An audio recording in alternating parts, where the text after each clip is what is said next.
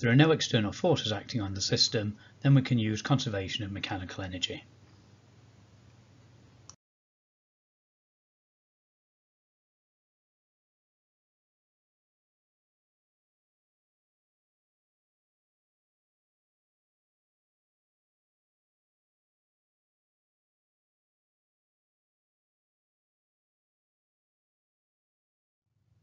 A body has energy due to its motion, and that's kinetic energy, and the formula for kinetic energy is 1/2 mv squared.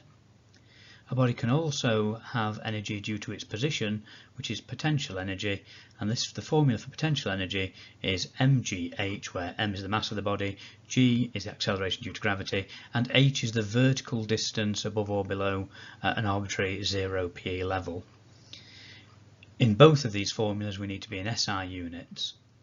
If there are no external forces acting in the system, then we can use conservation of mechanical energy, and this states that all of the potential energy and kinetic energy in one position equates to all the potential energy and kinetic energy in a second position.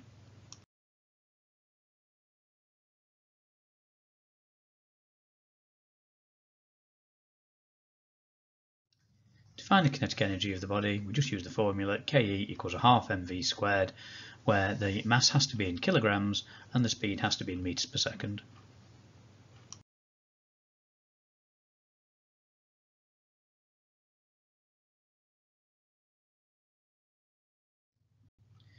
We can work out the change in potential energy by using the fact that potential energy equals mgh, ensuring we are in SI units.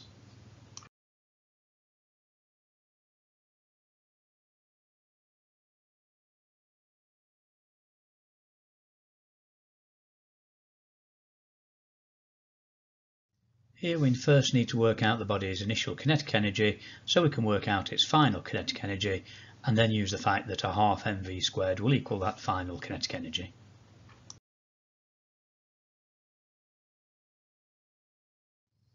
Since there are no external forces acting, we can use conservation of mechanical energy. All of the energy in position B will equal all of the energy in position A. We need to define a zero potential energy level. This could be anywhere in the motion, but the two obvious positions are either at A or at B. The advantage of putting it at B is that the potential energy at A will then be positive.